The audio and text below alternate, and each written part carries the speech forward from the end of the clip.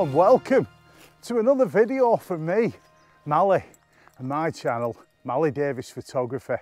So today we're in a place in the Lake District, of course. I've got to keep coming back now. Just the feeling driving in is elation and inspiration and all those words with Sean. It just fills you with joy and all your troubles wash away. But if my advice to anyone watching this, don't come, because you won't like it. It's harsh light all the time, and it's just, you know, there's too many people with pitchforks. It's dangerous really, where I kind of come, I'm joking. Just stay away, leave it for me and my mate Mikey. By the way, head over to Instagram and give Mikey some love, will you? So what we're doing, we're going looking and hunting for special kind of trees. Well, we're surrounded by them, but it's harsh, very harsh. It's going to be a long day finding compositions and more of a scout this, but no doubt I'll get some shots. I've just seen one there now with a ghostly white tree. Quite nice. Anyway, I digress. I'll leave you to it. Go and get yourself a cup of tea and come back. You can pause it. And now you're back with your cup of tea. Let's go.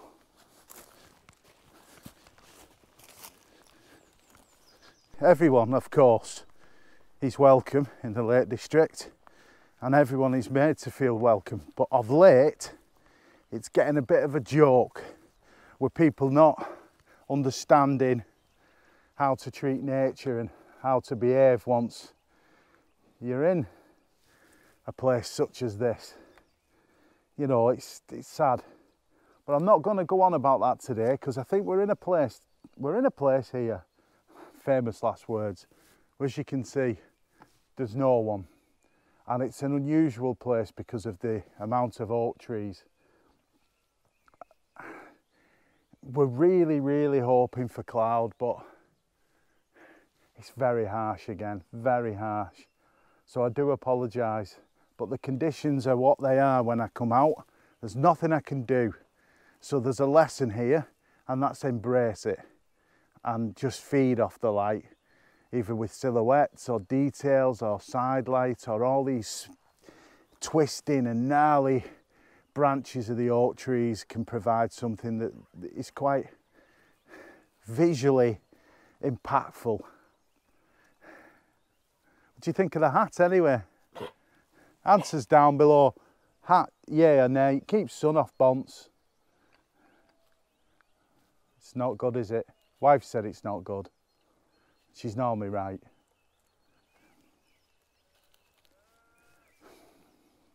Oh, but there's some good news. Got me van. Well, I've not got me van, but I can get me van. Unless you want to donate one, just go to my website, mallyphotography.co.uk. Send me a message with your free camper vans. Any welcome, as long as they move more than 90 miles every week.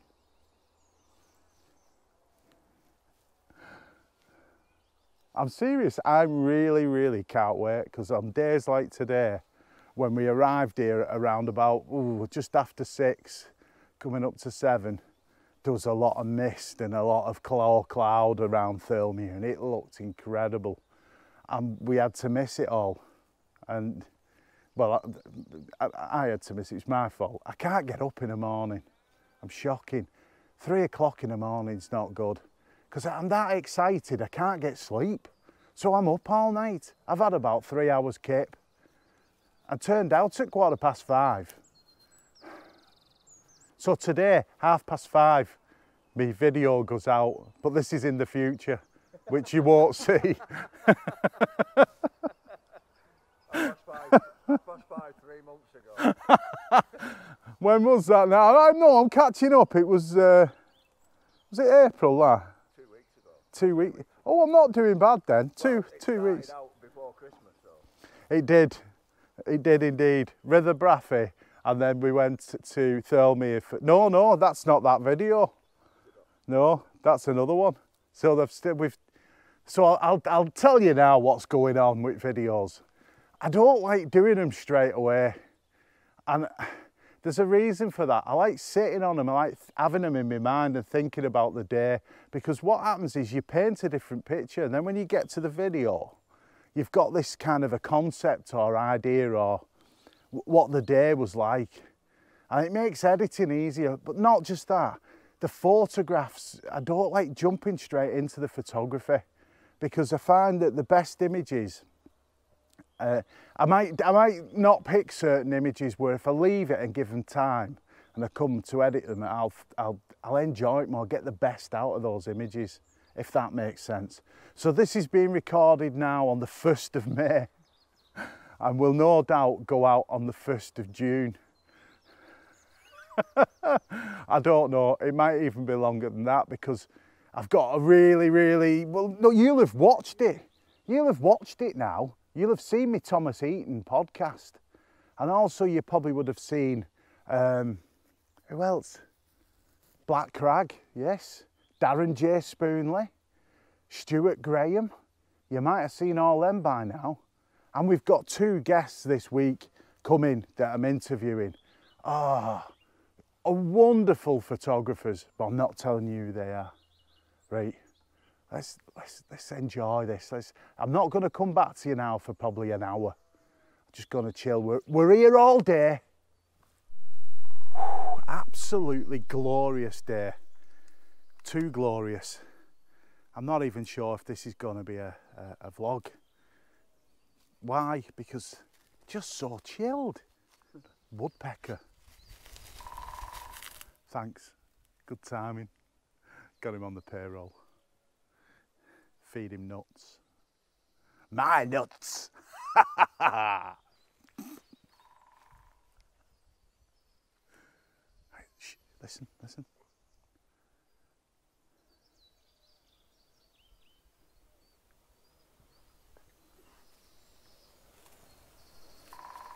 Got it. Can see it. I'm sure I can.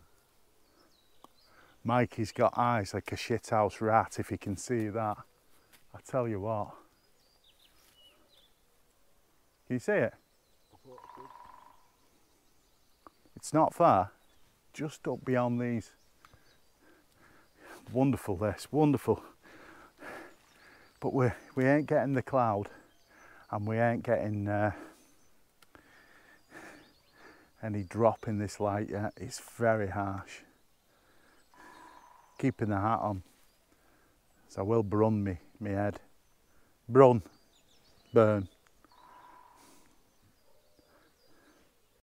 Right, well, I'm actually all right. I'm not panting.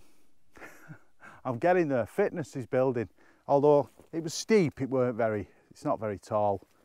We're going up to that little hump there in a bit, but we've stumbled across some lovely sliced crags foreground, and then a load of big boys.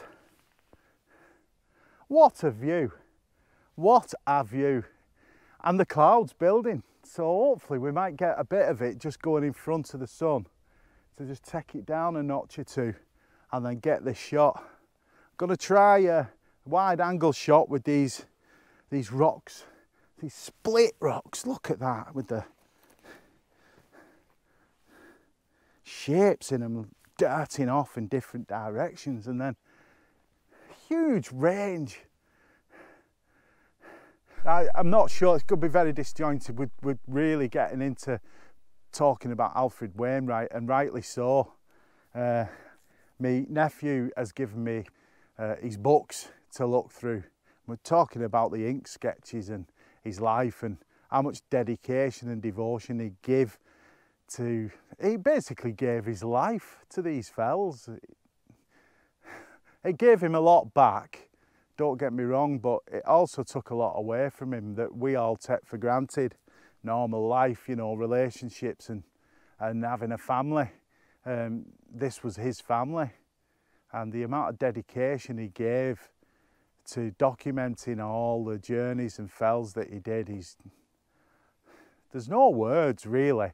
I will never ever, I know you should never say never, do all the Wainwrights because it's not in my interest. I'm terrified of heights, as you know, so some of them are probably unachievable for me. Then again, there are different routes, but it's not something I want to do.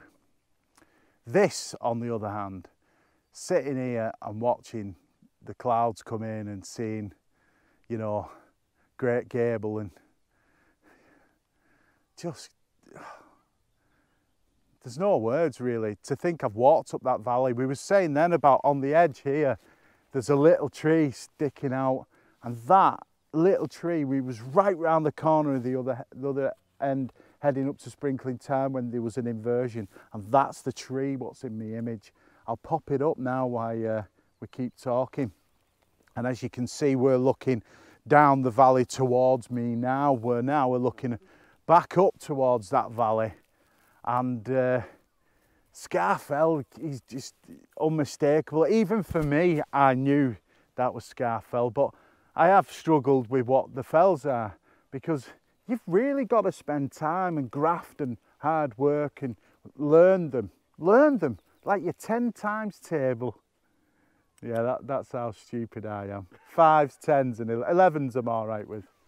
I'm joking. I was teaching little an 8's timetable before, you know. God help that kid. God help her. Look. Lots of blue, but there's still some cloud building. And we pan round, and it's changing. So with a bit of luck, this big plume of cloud here will cover up that big ball of fire, and we can crack on and get some decent light, decent shots down on this valley. But for now, wide angle, then telephoto, and up a bit higher. Right, come on. Wow, it's completely transformed from this morning, and we were saying it, and we're getting some just subtle light on the fells. I'll spin you around in a minute. The view you're looking at there towards King's How, Castle Crag, and then right in the distance you've got Helvellyn dropping down where we was a couple of weeks ago at Harrop, just over the top of there in the other Bleetarn. Following it round, you can just see Blencathra getting light, and Skidders. Ah, wonderful, wonderful views. And again, I've not seen a soul here, which is great. There's no trees up here though, really. There's a few dotted around there in the woods we came through. It's very sparse.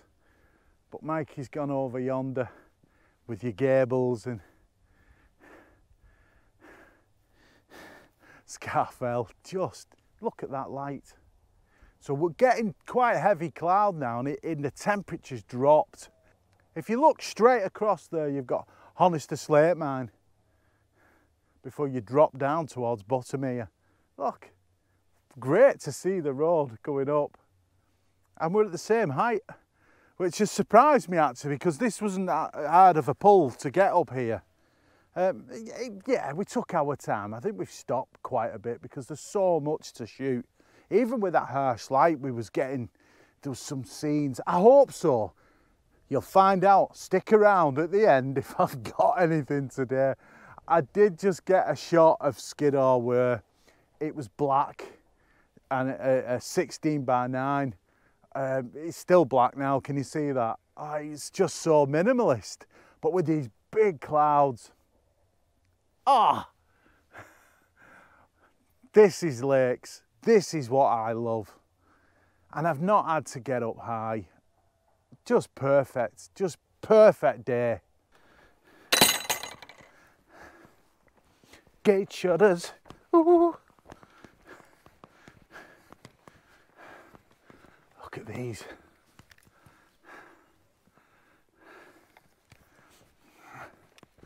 Birch. Life's a birch. Beautiful trees there. Yes, finally, yes, trees. No harsh light.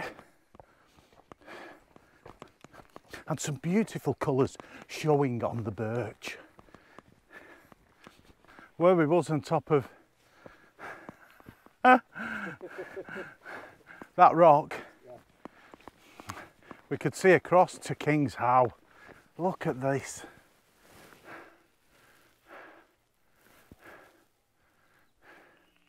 It feels Jurassic. Oh wow. Jaggedy rock, birch at side. Is that it? No. Oh.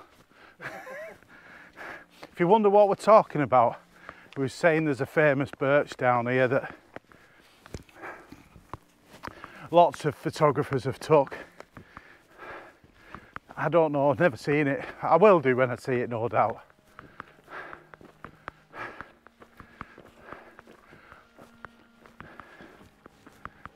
I think I spoke too soon about harsh light. Yeah. It isn't the end for me, but it's the end for you.